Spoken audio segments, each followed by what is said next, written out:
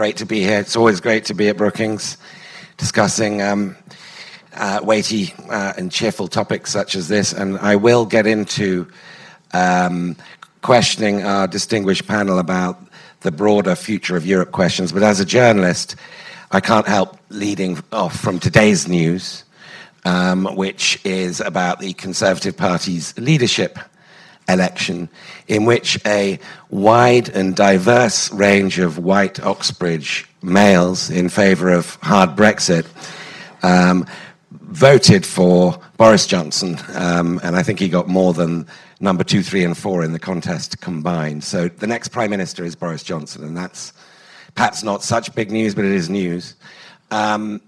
And so I just want to kick off, Amanda, by asking you whether this therefore means, in the context of the future of Europe, not just Britain's own journey, that a hard no-deal Brexit is now a probability.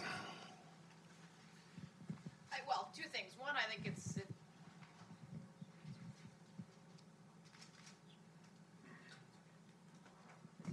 you want to borrow mine?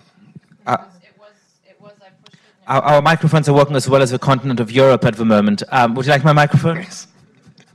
Fog over the English Channel. Okay, I will start again.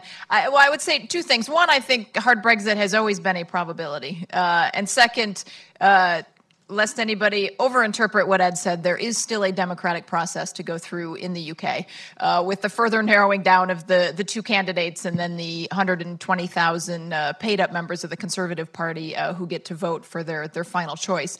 It is a rather curious system where they are essentially voting for the Conservative Party leader, but they are effectively voting for the new Prime Minister, since the Conservative Party will remain in government. Certainly, if you look at the debates that have been had among the contenders for the leadership, the question really has been who can promote the hardest Brexit and who is willing to see the UK crash out with no deal.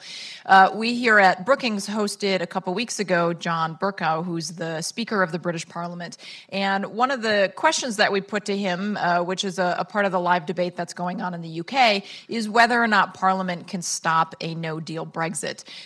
Boris Johnson, of course, has been a proponent of no deal. He leads a faction of hard Brexiteers that are particularly opposed to the backstop for Northern Ireland.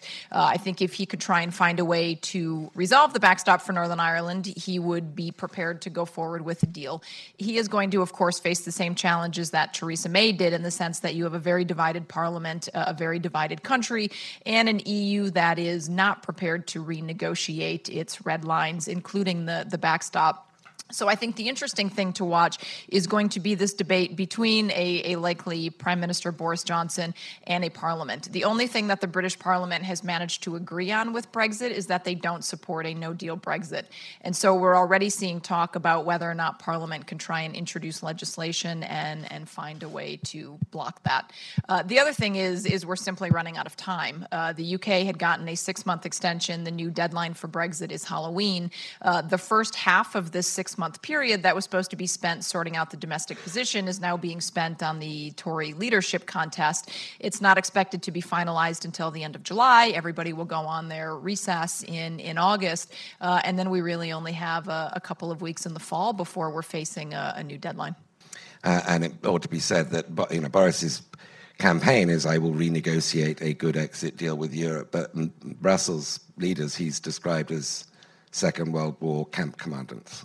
So that's an interesting potential negotiation we see there. Yasha, widening the lens.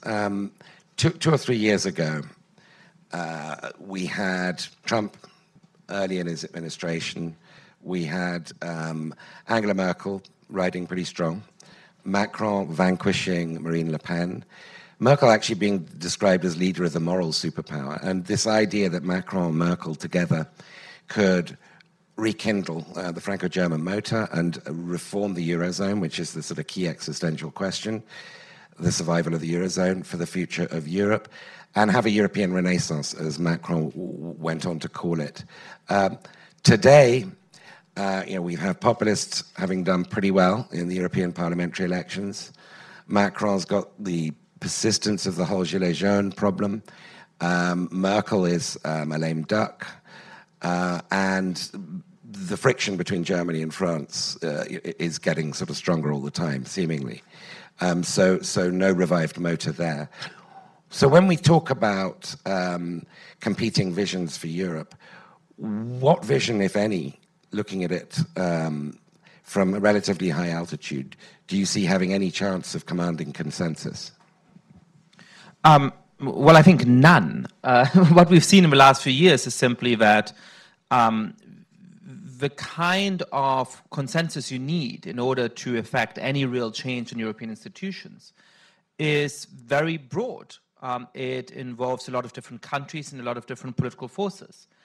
And as moderate parties on both the left and the right have been squeezed by the extremes, and as some European countries have been taken over by extremists who are trying to erect dictatorships in parts of Europe, like Poland and Hungary, the prospect of actually gaining the kind of broad consensus you need in order to really reform Europe's institutions, I think has just proven to be illusory. Now, there's problems on some of the moderate parties as well, as you're pointing out. The idea that France and Germany would come together and align on a vision of Europe's future and be able to push them through the European institutions has failed because Macron and Merkel throw probably two of the most simpatico leaders within Europe today with each other have not been able to push that forward nearly as strongly as expected. And frankly, Germany does not appear particularly interested in EU reform. So we're now in the paradoxical situation in which we're basically trying to keep the institutions on even keel, go bit by bit, in a moment in which those institutions are in serious reform. And that seems to be the kind of zombie-like state that the EU will have for the next 10 or 20 years. But I just want to add one other thing, which is that the biggest challenge, both to the EU and to European values, at this point is not at the EU level, it's at the national level. We can debate exactly how the European Parliament elections went, but far-right populists took the largest share of the vote in Italy, in the United Kingdom, in France, in Poland, in Hungary, and I think in one or two other places that I'm forgetting right now.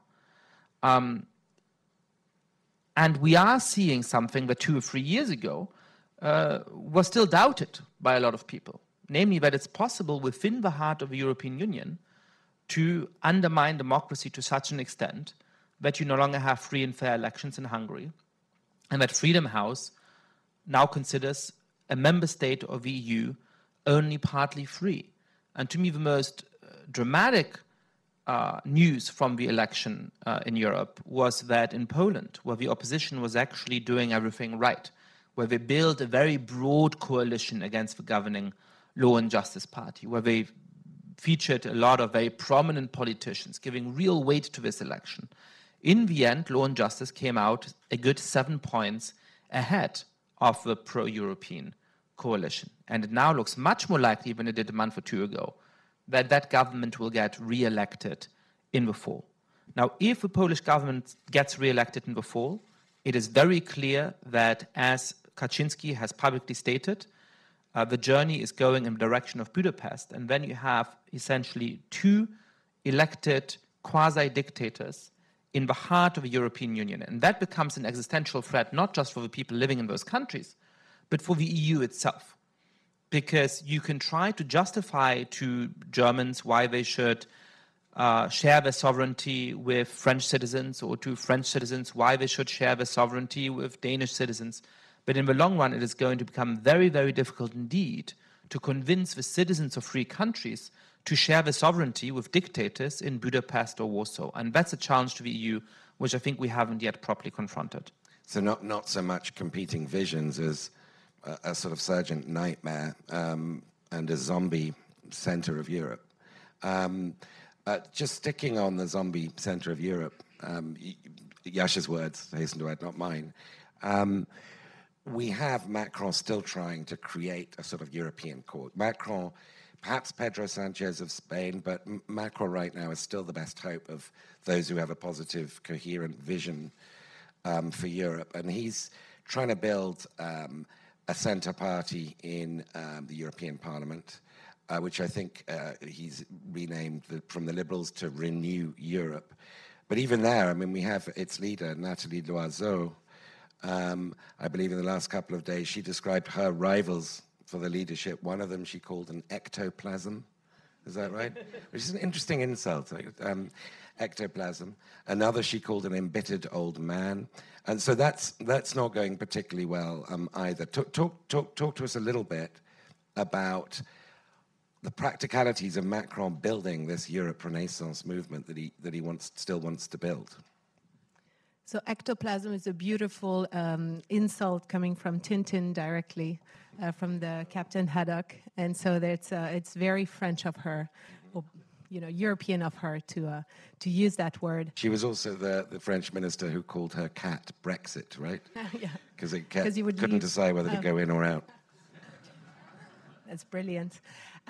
She was more than controversial during these election campaign, and she probably underperformed for Macron. Macron came in second in the European election campaign after Marine Le Pen's national rally, and partly because he has trouble really identifying with an ideology that a lot of French could rally to, and partly also because the campaign and its leader, Nathalie Loiseau, probably underperformed.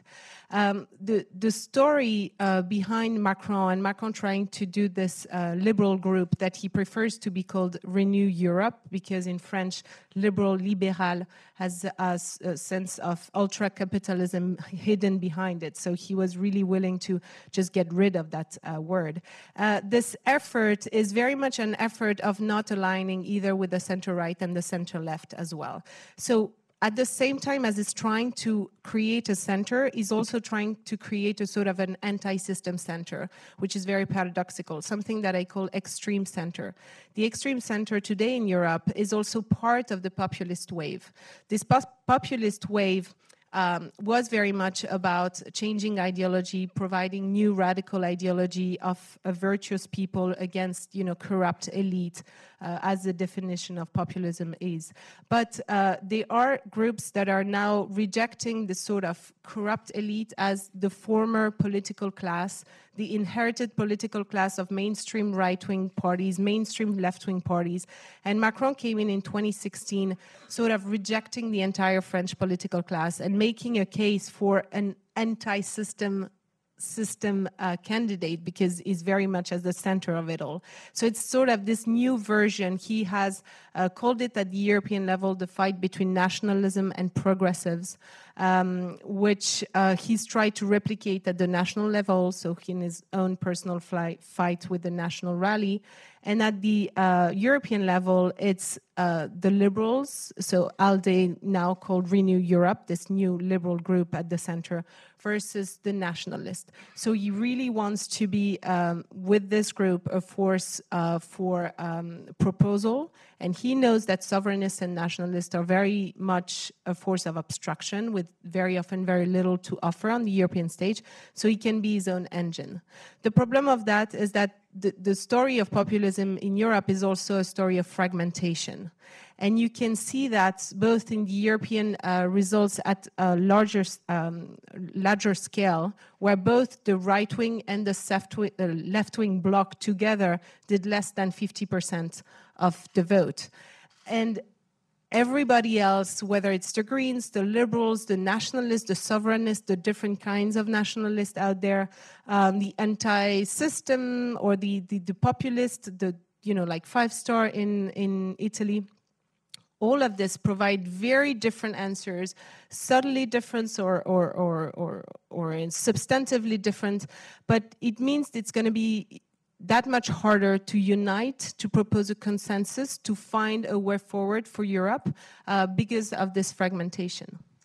So, Alina, you have a great new paper out with Benjamin Haddad in Foreign Affairs, Europe Alone, it's entitled, in which you say that the slow divorce or distancing between Europe and the United States is going to happen anyway, even almost regardless of Trump. But nevertheless, Trump is very much a pro-cyclical force in this situation, and he's encouraging some of the nationalists, anti-Macron forces that Celia was talking about very actively. You know, he had Orban in the White House the other day. He had the president of Poland yesterday.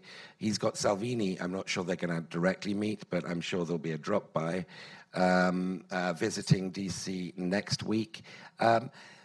To what extent is the American president encouraging these forces of European disintegration, as it were? Thanks for the easy question, Ed. I really appreciate it.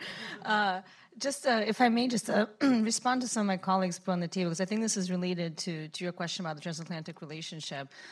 One, the point that Celia just made about the overall effect of the populist turn really being the fragmentation of politics at the EU level and at the national level across Europe, I think is a really profound trend that we should all be watching.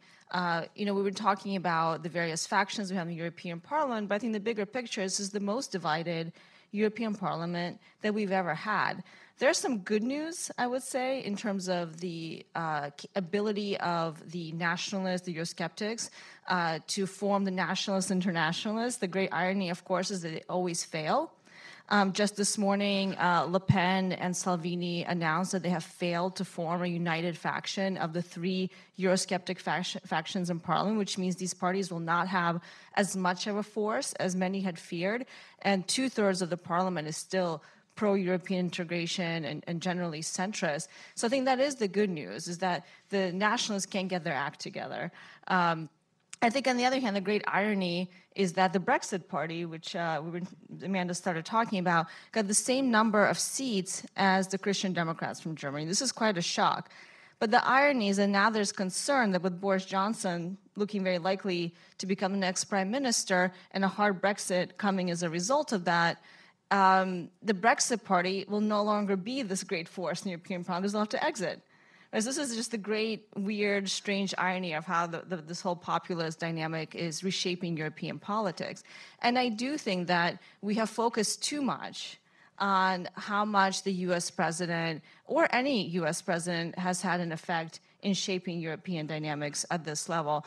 Thank you for plugging the paper. The main argument of that paper is to say, look, the reality is that we all want to say this is a Trump problem, right? But if we look at the greater scope of the fraying and decoupling of Europe and the United States, Trump is absolutely amplifying that trend. He is absolutely seeing himself much more aligned with the populists than with the centrists. There's no question about that. Just look at the conversations and the comments that the president has made about Chancellor Merkel, for example. But at the end of the day, this is an internal European problem. And the trends and the turn towards populism, towards the right, has been there for decades. We just haven't been paying very much attention to it. Okay, so let's swap microphones. Thank you, Celia. Let's just stick for a second to the Brexit thing. If Britain leaves, we're then left with perhaps a sigh of relief amongst many Europeans, Macron being in the front of the queue, that the Brexit headache is no longer directly one Europe can influence, in spite of what I imagine will be the economic hit that Europe will also take from a hard deal Brexit, no deal Brexit. But nevertheless, it will leave Europe alone with its problems. And Brexit will no longer sort of be one of them. And I think that this side of the Atlantic, to a great degree, as each of you in your way has been conveying, Brexit has been given way too much attention, and Europe's other problems perhaps too little. And chief of these problems is reforming Europe to make it viable and legitimate in the eyes of European voters, of European people. Amanda, looking at that sort of post-Brexit scenario, how do you see this playing out? Where is Europe going to go, with or without Trump helping things along? The first thing I would say, I guess, is quibbling a little bit with the is this working?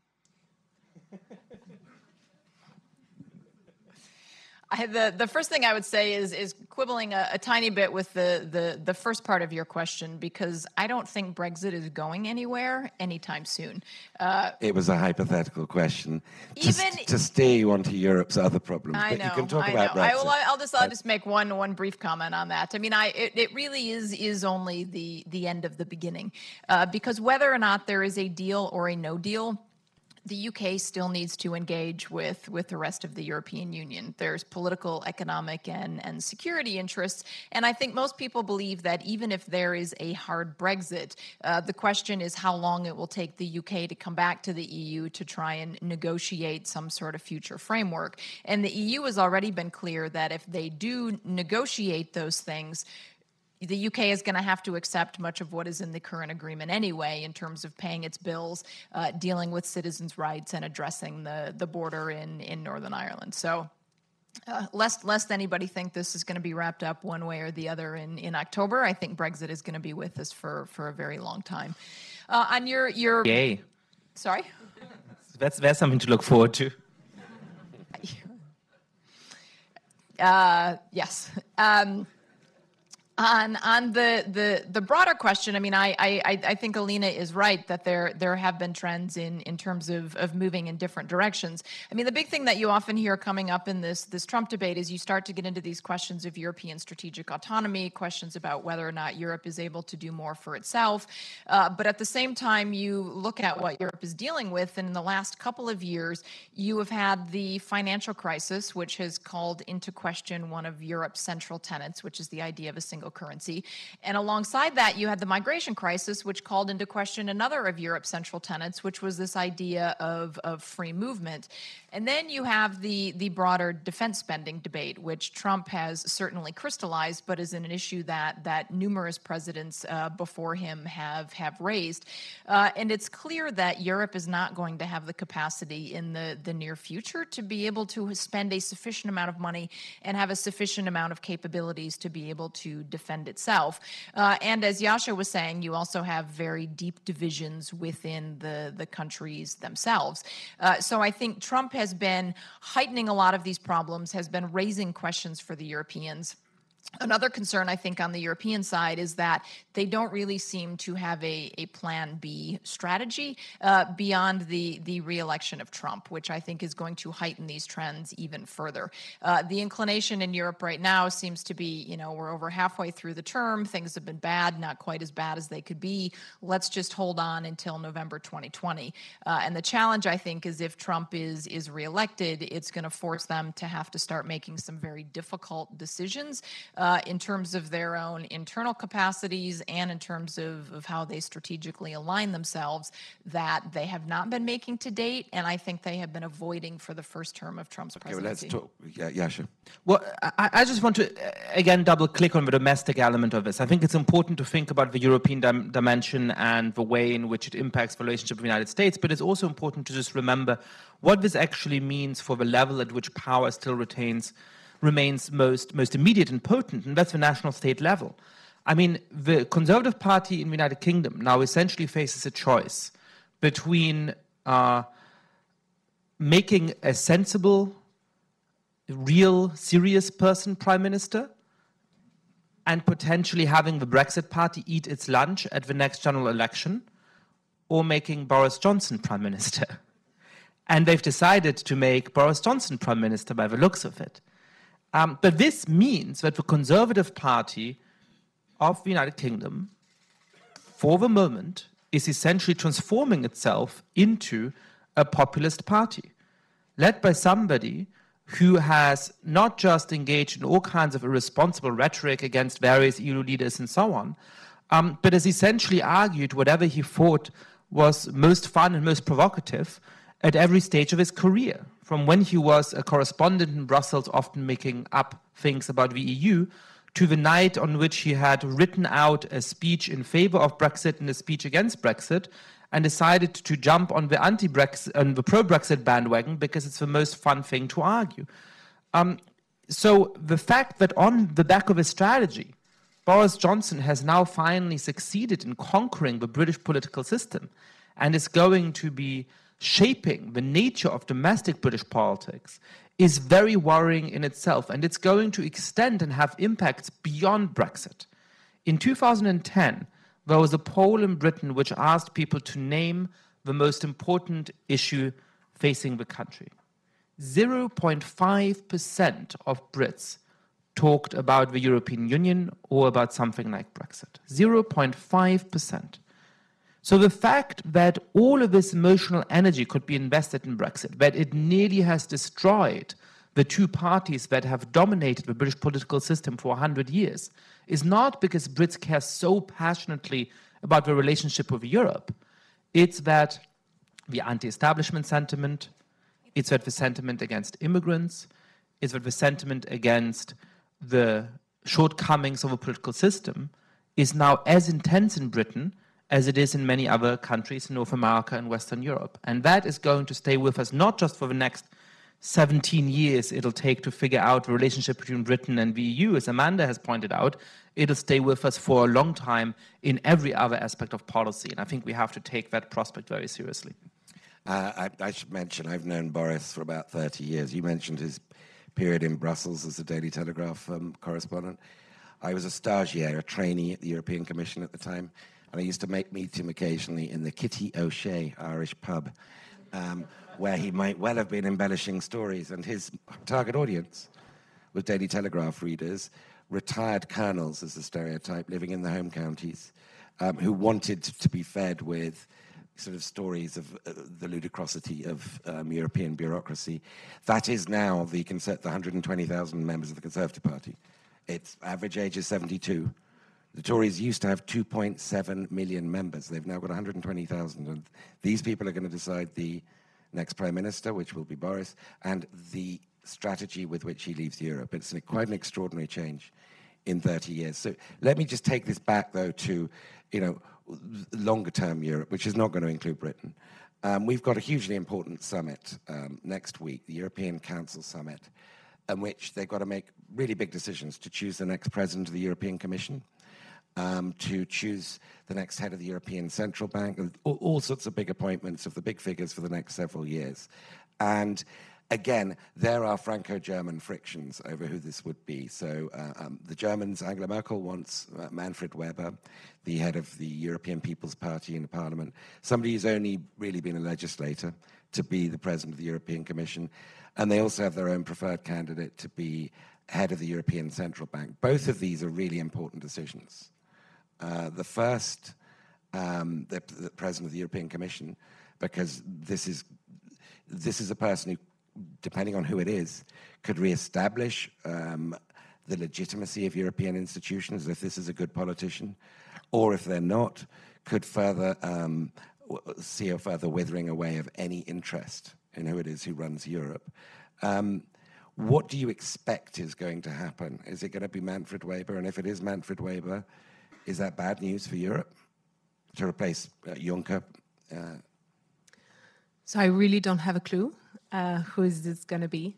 However, I can tell you that for Angela Merkel, it's going to be difficult not to push forcefully for Manfred Weber. Being a German of her own party, it makes all the sense in the world. And so hope that she would be pushing for consensus candidates, taking into account maybe the Liberals and Macron, I think is just, it's not realistic at this point. However, there will be a power play, and a lot of things will be discussed at that point, including all the other appointments. I do believe there's a story, a larger story for these elections, which is the story for the demands of change. And change can take many forms. Change can be a radical change in terms of ideology. So that's what the nationalists are pushing for. They just want a different, non-establishment radical ideology at the European level that is pushing the idea of a Europe of nations, that is not pushing for more integration, but just for common projects and nationalist sovereign borders. And then there's another story, a story for change of system. there is a chronic underrepresentation of Europeans at the European Union level. That comes from the fact that there's a feeling that whatever the European voters vote in their national election or at the European elections, they are not in a position of affecting change. They are not in a position of changing the trajectory, the budgetary trajectory of the European Union, for example. They are not in a power of profoundly shifting the EU towards a more greener side, or on the migration case, to really change the conversation. And this frustration is building up, and that's what's pushing more marginal, more radical parties at the European level as well. But what's impressive as well is one figure that I think really struck me, was that in France, 17% of French voters voted for parties that did not make it through the threshold of 5% for representation. It means that 17% of French voters went to the polls, picked somebody that they knew would not have representation at the EU level. And that number of 17 has been increasing. It was 8% in 1999, and then 10% 5 years later, 12, 14 the last time. And now it's up to 17%. And so there's an increasing higher choice to just vote true to your values or to what you believe this should be, even though knowing your vote has no importance, will have no representation. There's a form of nihilism in this choice, but it's a form of a protest vote as well. But that is hardly discussed at the European level. So I think what should be fair, what should be the conversation for next week, is not whether the Conservatives are able to impose their lead candidate or the Social Democrats can make a push as a sort of a consensus candidate, but a conversation on what type of people, maybe an outsider, would be really representative of the huge variety of what's going on at the EU level. Yeah, sure. Sorry. And Alina. Can I just jump in here really quick? Sorry. Just to follow up on what Celia just said, I think I didn't expect to be sort of the positive person on this panel, given that I work on populism in Europe. But I do think that the positive outcome of that is this conversation is testament to that we're actually talking about European politics at the EU, which 5 years ago, which was the last European parliamentary elections, I don't think we would have had such a deep, intense, I think, emotional conversation about this. So what we're experiencing now is what should have been happening, but it's only for some time, but it's only happening now, which is this politicization of European politics, right? At a level that we're used to in national politics that we really haven't seen before at the EU level. And to me, that signals that, in fact, the EU and the European Parliament has become a much more important player. And we saw this in the turnout percentages. This was the highest turnout that we've ever seen for European parliamentary elections. That means the idea of Europe is penetrating the mindset of the European public, finally. And this really wasn't the case before. And I think the good effect of Brexit is that, if you remember, that after the referendum, there were all of these articles being written about the Oxit and the Grexit, or whatever you want to call it. That has completely stopped. None of these populist parties, the Frexit, right? Le Pen has not mentioned that. It's been quiet, right? Because Brexit has been such a disaster that the positive outcome of that is that it has consolidated support for the EU, and we see this over and over now in polls in continental Europe. It has ended any conversations about new political parties or countries leaving the EU.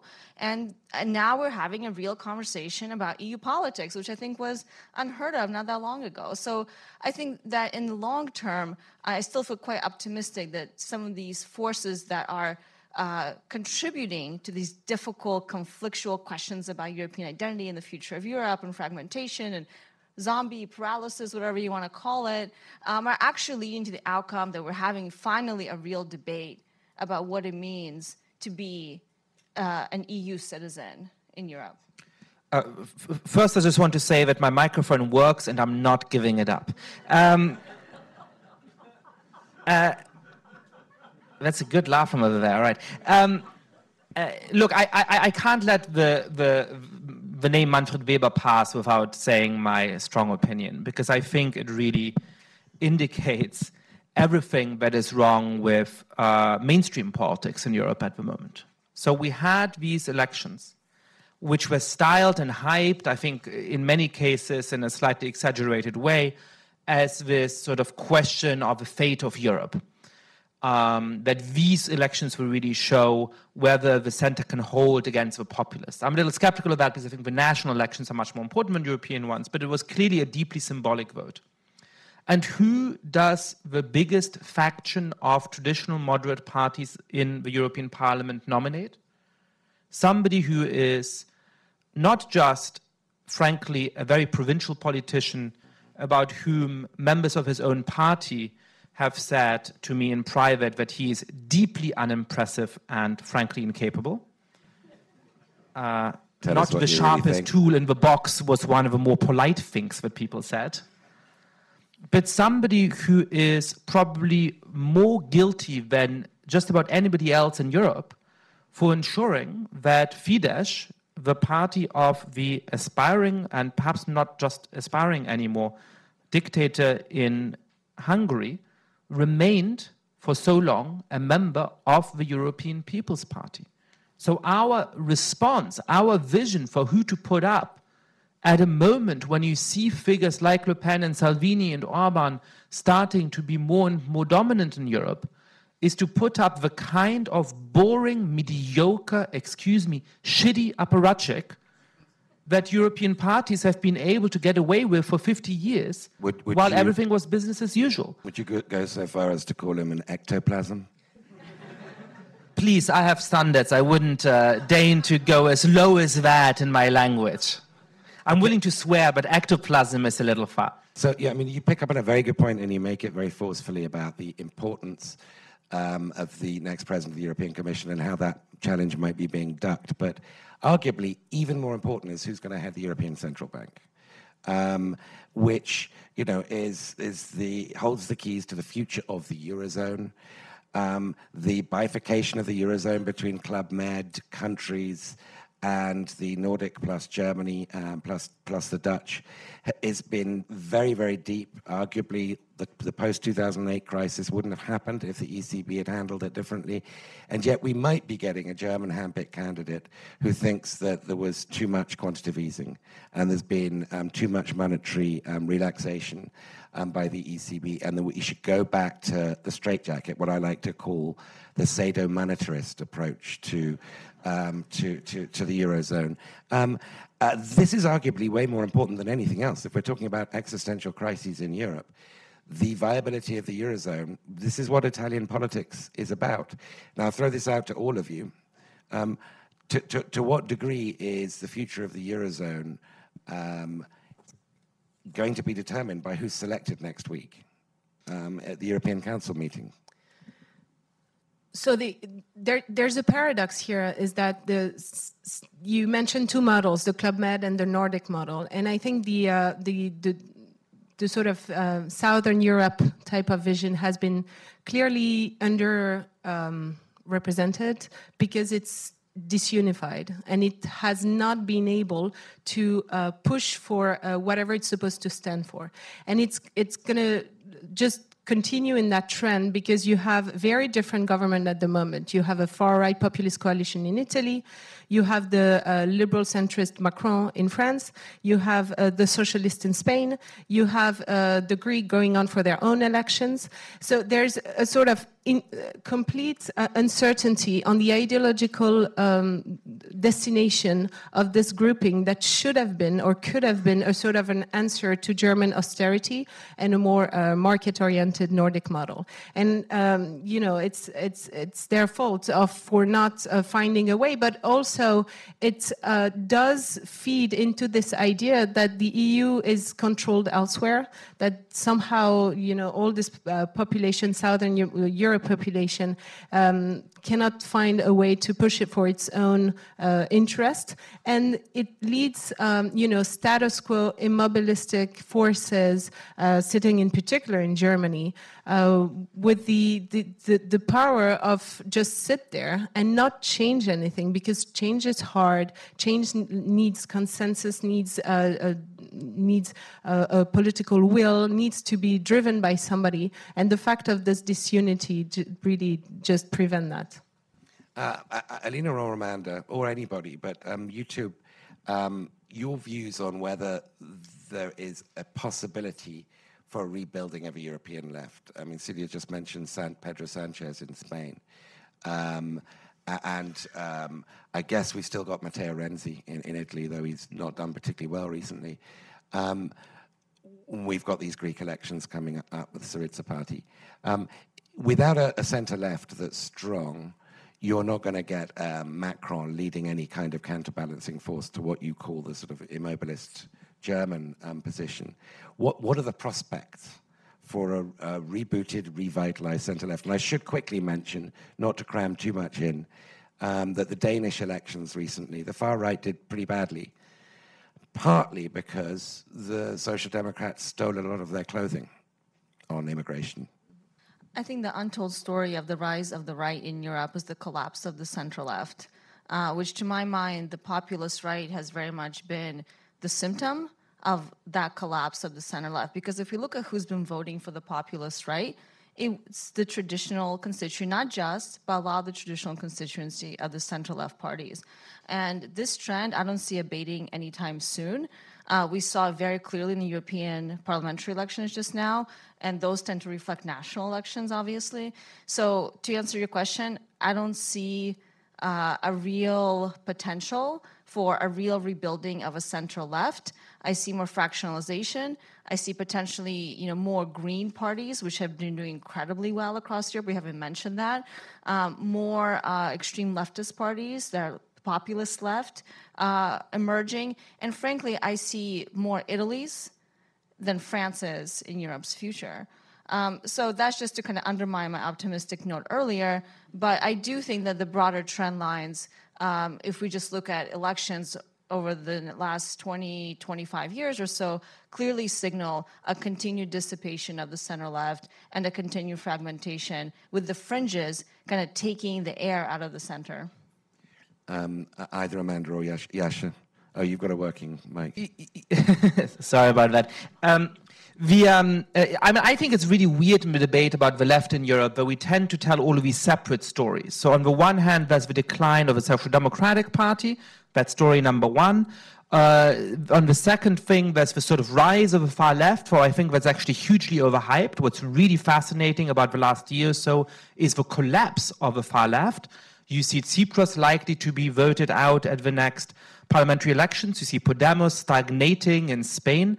And even for Jeremy Corbyn, through the strange bizarrities of a British political system, may still become prime minister. He is incredibly unpopular. Whereas 2 or 3 years ago, there was a real popular movement for him, a lot of young people being very excited about him. That moment has completely passed. In a recent poll a couple of days ago, asked whether they would want the outgoing Prime Minister Theresa May, the leader of the opposition, Jeremy Corbyn, or don't know to be Prime Minister. Jeremy Corbyn came in third behind Theresa May and don't know, with about 20% of the preferences. So that is not a rising far left. And what you have as a third story is the rise of green and to some extent liberal parties. Now that's been hyped over the last few weeks as a counter-narrative to the populist rise. Oh, look, the story of a populist rise is exaggerated because here are these lovely green parties rising. That's a complete misunderstanding of what's going on. What has happened is that the main dividing line of European politics has moved from the economy to culture. And once culture is the main dividing line of politics, you get the far-right populists rising on the one hand, and the most clear, straightforward, cosmopolitan, open world, open society parties on the other hand. That can take the form of something like Macron in France, it can take the form of something like the Green Party in Germany, of something like the Lib Dems or the Greens in the United Kingdom, but it's all of the same piece. Now, what this leaves out is the kind of working class voters that used to vote for the center-left for a lot of European history. And so therefore, the overall left coalition has continued to shrink. Despite the wonderful success of the Green Party in Germany, when you add together the Green Party and the Social Democrats, or the Green Party and the Social Democrats and the Left Party, they did a lot less well this year around than they did 5 years ago at the European Parliament elections. And so the only way that the left will ever win majorities again in Europe is, whether you like it or not, by following something like the Danish strategy, where you have some parties that clearly cater to a cosmopolitan, urban, highly educated, younger electorate, but you also have a social democratic party that's actually fighting for those working class voters that for many of the last elections had voted for the far right. That's how the Danes have been able to build a left-wing coalition that actually gains a majority. Unless other European countries follow suit on that, and that doesn't seem particularly likely at the moment, I think you'll continue to see the weakness of the left and the strength of the far right. Cecilia, briefly, then we'll go to audience questions, or you don't have to be that brief. But. I'll be brief. So I disagree. I don't think the overall fragmentation of EU politics is mostly driven by a cultural aspect. I think the economic question is still at the heart of the mobilization. What is true is that the typical left-right divide has profoundly shifted. What is true is that center-right and center-left policy recipes have been have lost ground tremendously, and that people are more and more unwilling to belong to these consensus-forming sort of centrist mainstream platforms. But what we have learned, in particular in France with the Yellow Vest movement protest, is that there is a profound demand for fiscal and social justice that is still at heart of the mobilization of a lot of Europeans. Yes, there is the migration question, which is partly, and I think only partly, a cultural a question of identity, a question of for Europeans to finding their place in this world.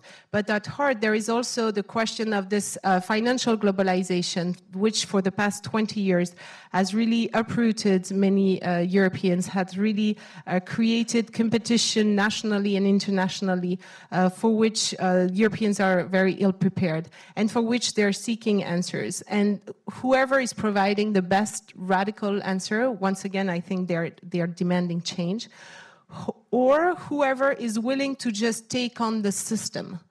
And that's why, they push for a protest movement like the Yellow Vest, who in the end don't have any political representation, but are just asking for direct democracy or participatory democracy or any form of innovation that would shake up the system. It is also partly why someone as astute as Emmanuel Macron is able to understand there's a need to be a slightly anti-system. That's why he offered to cancel the French top administrative school, which forms all the elites. He understands this anti-elite sentiment.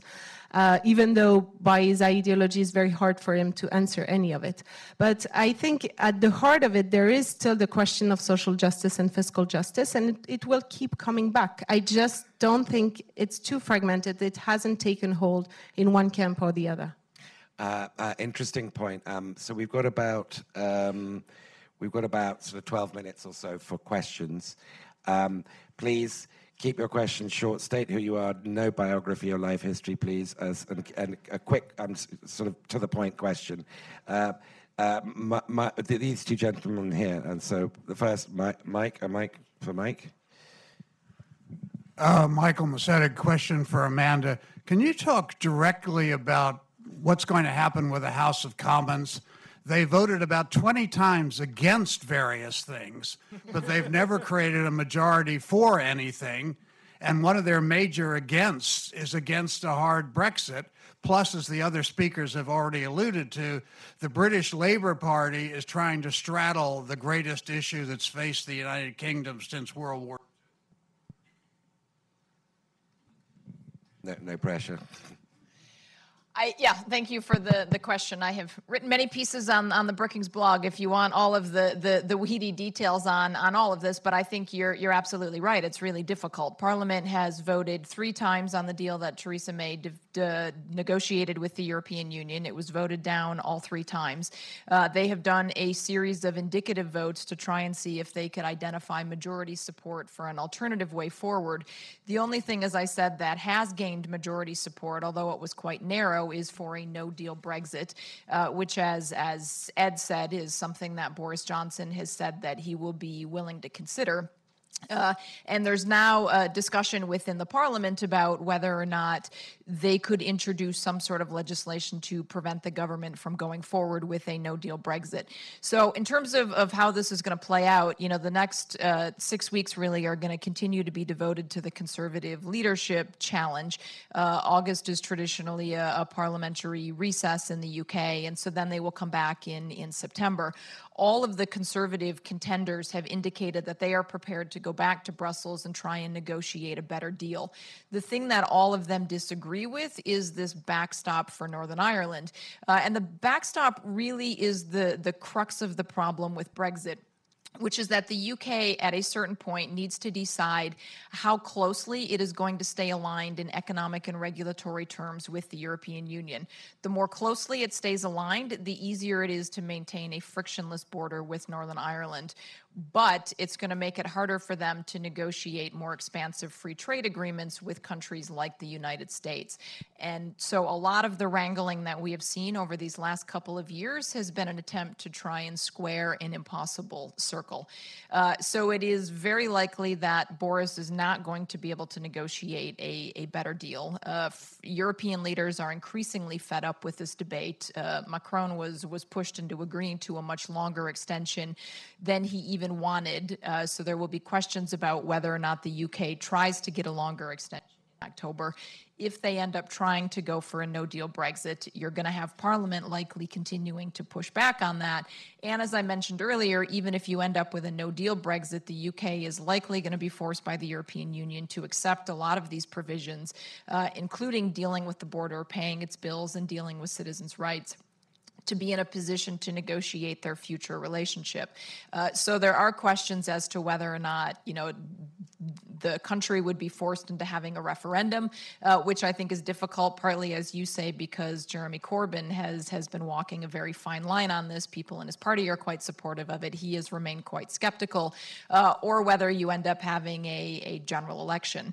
And then that, of course, leads to the possibility of a Corbyn government, and as we've been discussing, could end up leading to quite fragmented results yet again. So cheerful horizon. The gentleman here was next, I think. Quick question. We haven't got that much time. Yeah, Larry Checo. I think it's spoken around, but immigration and populism seems to be a strong correlation between the two. And if Europe is struggling to this point with it, what's going to happen 15, 20 years ago when we start seeing climate change immigration? Right now, we're seeing a lot of economic, movement, but it's going to be overrun. How is Europe going to handle that? And if it's having trouble now? Well, I will just say this. There's a kind of myth in European politics, which virtually every mainstream politician subscribes to, by the way, which is to say that there's no way of controlling our borders because of Europe's huge coastline. So what we should do is to send a lot of money to Africa to help African countries develop, and that'll give people a reason to stay at home, and that's the best thing we can do to manage migration. I think that story is not serious. It's not serious for 2 reasons. The first of which is that actually when you look at what researchers on migration have found is the level of GDP per capita at which countries send most immigrants, Africa is currently below it. A lot of people in Africa who would love to escape the difficult conditions they're facing don't have the money to go to Europe. And obviously we should be sending money to Africa and helping those countries develop. Obviously we should be helping these people escape terrible economic conditions. But the idea that that will stem the immigrant flow is illusory. The other piece of this, which is a myth, is that when I was doing a radio documentary for the BBC about the huge area of Europe that is now ruled by populists, you can drive along the old line that Winston Churchill talks about, from Szczecin in the north to Trieste in the Adriatic, there's now a populist curtain. And when I was in the city of Trieste, I was struck by the fact that Salvini is so popular in Italy in part because he has actually delivered for Italians in one specific respect. He has barred ships from landing in Italy. He has led some people to drown in the Mediterranean. But as a result, Italy is no longer getting as many immigrants as it was. And so I think the question of climate change and migration is a little besides the point, because a lot of people want to come to Europe anyway.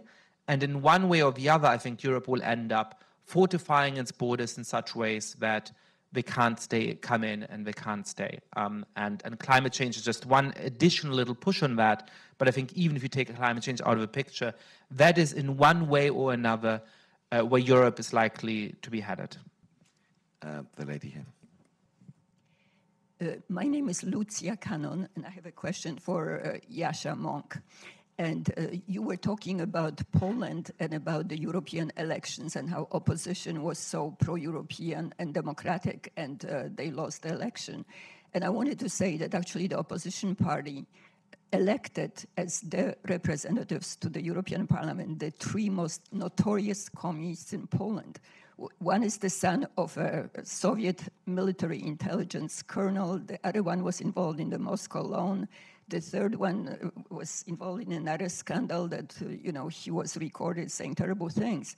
And actually, this party, the Civic Union, has become a post-communist party. It's a party of communist oligarchs. So I don't see, how they'll get support in Poland or how you can sort of term them as being democratic. What's your question? I wanted you to clarify it. And another question is, how is Poland a dictatorship? I mean, the fact that they lowered the retirement age from 75 to 65 for some Stalinist judges doesn't really constitute a dictatorship. Well, here we have lovely Exhibit A of the way in which European public discourse is divorcing itself from reality. The idea that Civic Platform, which is a center-right party, filled with people like Radek Sikorski, who, whatever conspiracy theories about it, runs Bilderberg, not exactly the most famous communist organization in the history of the world, is somehow secretly beset with old Stalinists who are trying to crush the capitalist system.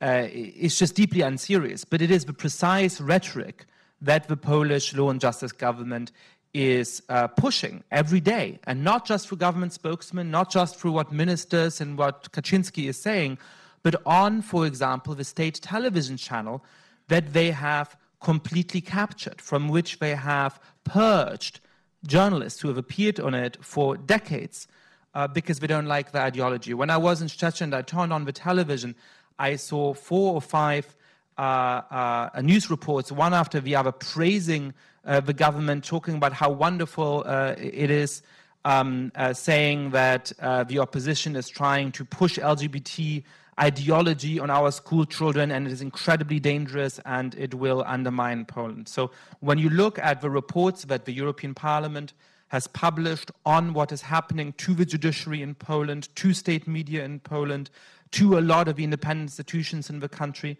when you look at the fact that Kaczynski has openly said that he wants to emulate the Budapest model in Poland, unfortunately, they're being very successful. They're well on the way there.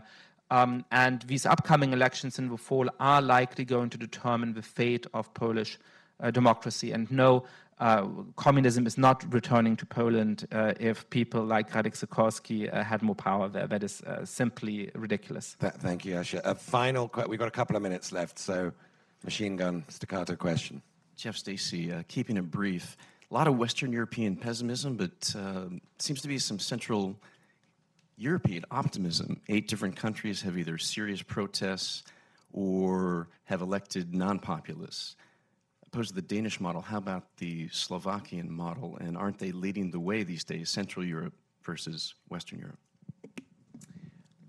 Alina, would you like to take that? Yeah, I will just, to go back to what this conversation we're having about the fate of Central Eastern Europe. One, and I think Yash and I probably disagree on this, is, I think what's happening across Europe, and primarily in Central Eastern Europe, is a crisis of liberalism, it's not a crisis of democracy. These political movements, political parties were elected through democratic processes. And yes, once they got there, including Fidesz, including Law and Justice, they have taken some concerning steps to roll back some of the democratic institutions. And Brookings wrote a report on this, and I'm seated actually with a co-author here, looking exactly at these issues. And it is troubling, but we shouldn't conflate the two. Meaning liberalism and democracy is meaning the same thing, and have our hair up in the air burning simply because these countries are responding to what I do think are real grievances in their population. I mean, populist parties don't just come out of the blue. People vote for them, and they vote for them for a reason. And still, I think the story of Central Eastern Europe is an incredibly positive one. If we look at the transformation of these countries from the fall of the Berlin Wall until now, yes, we're in a moment of potential retrenchment or some concerning trends in democratic movements, but calling Poland and Hungary a dictatorship, I think goes far, far too far. So we do disagree on that, and I want to just briefly respond to that because it's an important point. I think that there has been some conflation of policies by Hungarian and Polish governments and attacks on institutions. I may personally not like the stance that Hungary has towards immigration, but that is a legitimate thing for the Hungarian government to pursue with the consent of some of its voters. But when you see in Hungary, when I was in Sopron in March, and you ask people, what's your opinion of a government? And they say, look, I'm willing to tell you privately, but I don't want to be quoted on air. I want to take your microphone away. And when you do that, and you say, why? And they say, look, if I tell you what I think about the government, I might lose my job tomorrow. And you ask them, how come? Do you work for the government? Do you have some kind of public position? And say, no, I work for a private company, but it does a lot of business with the city and so on, and it's going to lose those contracts if somebody who's an employee at that company is quoted as criticizing it. When you see Freedom House, which is just down the road here, classifying Hungary as partly free because opposition parties are being severely restricted in the kind of work they're able to do, because the Electoral Commission has been conquered by the ruling party in such a way that each of the opposition parties has to pay huge fines for spurious offenses, while the governing party is not investigated for the exact same practices. When you see the way in which they keep gerrymandering the electoral system to help themselves, that goes beyond, I dislike the immigration policy, I dislike whatever Mr. Orban thinks about various things. It is an attack on any real sense of democracy. And if we blind ourselves to that, I think we're blinding ourselves to one of the most urgent problems in the heart of Europe right now. Okay, thank you, Yasha. I'm going to give the last word to Celia. Well, I just want to jump in on something that was mentioned earlier, which is immigration. I'm afraid I disagree again. It's not on the worrying fact of how to handle migration waves, and the climate migration will be a big question out there. But I do disagree that on the fact that we cannot deny that geography does play a huge role, that Europe cannot shield itself, that we cannot let people drown in the sea. That is just not okay. And we should fight back and denounce those policies. And in a way, no politician has been creative enough and brave enough to be able to really be forceful in just stating the fact. The fact is that Europe cannot shield itself from these immigrants, that it has to find a way for family grouping, because it's just part of the civil rights of citizens to live in mobility, that it has a long history of colonization. For all of these reasons, migration is just part of public policy, and it will happen. And the only way to push back on the populists is to have a real platform, maybe even go to the point of having a pro-immigration platform. In the US, you have a presidential candidate, Beto O'Rourke, that is making that exact same point, saying pushing back on Donald Trump will not be by just going around the issue, but just facing it head on and just recognize the value of the migration issue. So I think it needs to be at the center of the conversation, including taking risky positions. Thank you, Celia, and to all of you. Please join me in thanking this wonderful panel. Thanks for watching. Be sure to like and subscribe for more videos from Brookings.